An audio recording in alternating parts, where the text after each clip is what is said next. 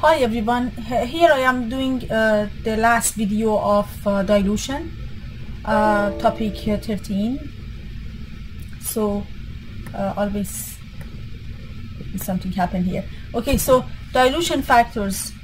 Often the reason that we are doing dilution is because the concentration of the stock, which is the old concentration, if one not really helps us here. Okay, the concentration of stock is very high and so it's too concentrated, and we have to do several dilution. We have to do dilution in order to reduce it, and because it's too concentrated, I need to do a high dilution. It's hard and not practical, not accurate to do high dilution all once, so we do it several. So maybe instead of 1/million, I do 1/100, multiple 1/100, multiple 1/100, means I do 3 dilution. So what I did so far was new concentration. So we found the formula. New concentration is old concentration multiple dilution ratio, total dilution ratio, total dilution ratio. Okay, so this is what we did so far, and total dilution ratio was a fraction. So because it was old concentration divided by a number, because total dilution ratio is fraction and it's multiplication of all dilutions, so I could have new concentration reduced one. Okay, so now we want to have another formula which is not really needed, so you can use this formula for that as well. You can use this one as well. Okay, so but we can have this formula, the new one as well, so I'm going to explain. Dilution factor. Dilution factor is reciprocal of total dilution. So you need to find total dilution and then do reciprocal of that. Okay, so here, for example 12. So I'm not sure if I can zoom in and it helps me see. It's not really, I don't know why it's so many technical problems we have, and it's very hard for us.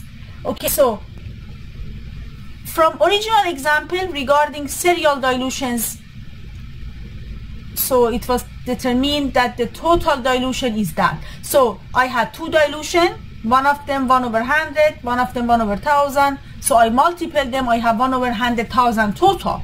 This is total dilution ratio. Okay, that's total dilution ratio. Total dilution ratio.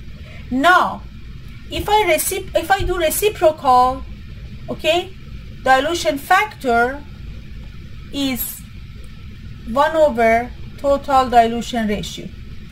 Okay, so now I want to make a new formula, which you can use the old formula in order to find a new one. Okay, so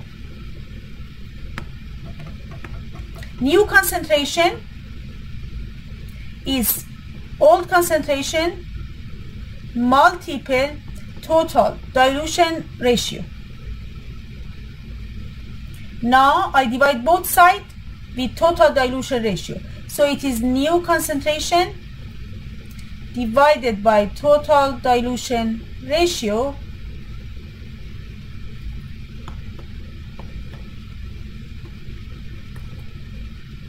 equal old concentration. Okay, what do I have for 1/, total dilution ratio?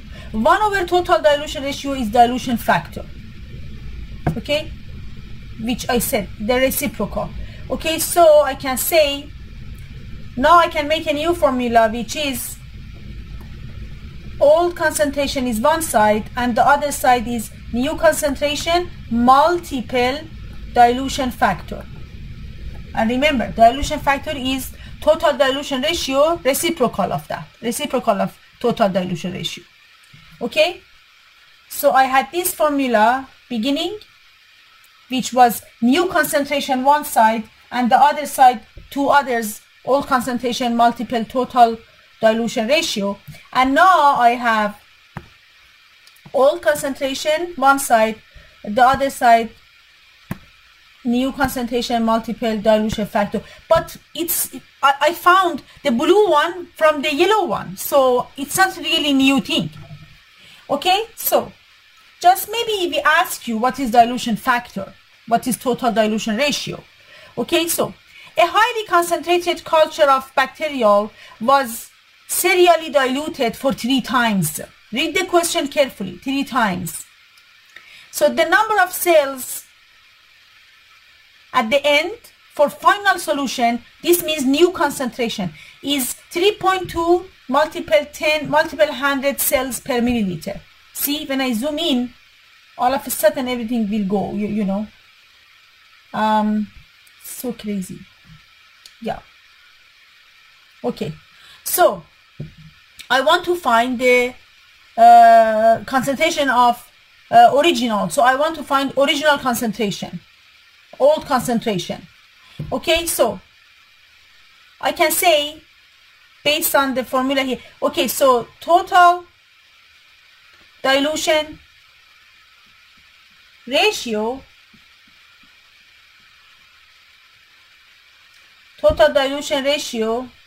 is 1 over 100 multiple 1 over 100 multiple 1 over 100, which is 1 over 10 power 6.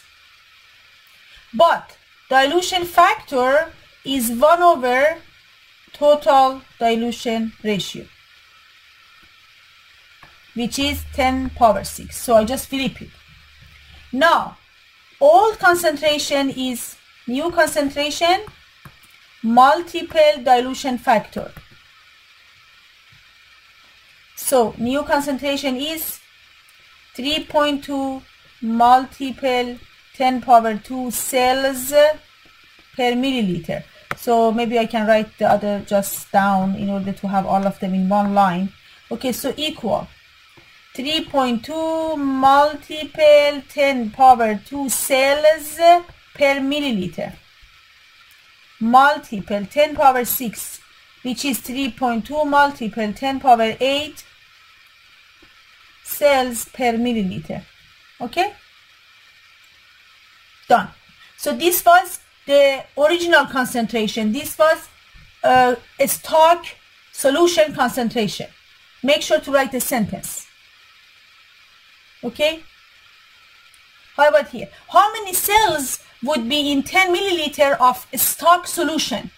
10 milliliter. So I want to go from 10 milliliter to number of cells. Of course I can do by proportion, but I want to do it with conversion. Okay, so 10 milliliter I want to cancel, and I want to go to number of cells. So where do you write milliliter? You have milliliter, you want to cancel. So you write 1 milliliter here, 3.2 multiple 10 power 2 or 10 power 8. I use 10 power 8 because it's talking about a stock solution. So 10 power 8 cells. Now this and this cancel. And this is 3.2 multiple 10 power 9 cells. Okay? So yes, 1 milliliter has 3.2 multiple 10 power 8. Of course, 10 milliliter has 3.2 multiple 10 power 9 cells. Okay? So we are done here. As you can see, we have practice here. 1 practice question, 2 question. You can see them on OneNote. You know, you can go to OneNote anytime. You have to click on the email that I send you. I shared you the note at the beginning of the semester. You have to find that email and go to OneNote and see all of these, all of the notes here, all of these questions. They are very good questions. You can see all the answers here, and you can read all the answers that I have here. This page has answer to practice questions. So I answered all of them and I explained all of them. Okay, so you can see everything here. So I want to ask you to do it on your own. So go to the first lesson, dilution, and you see them. You don't see answer here. So do it on your own and then go to that lesson and see the solution there. Then you can see what was, so it's not really hard. It's not hard at all. So I am done with topic 13. I'm going to explain topic 14 later. Also, I have to talk about Excel file and how to work there, and something which is necessary from topic 18. And that's it. I appreciate your time. I appreciate the time you take to watch these videos. If you find any mistake, just let me know. And have a good day.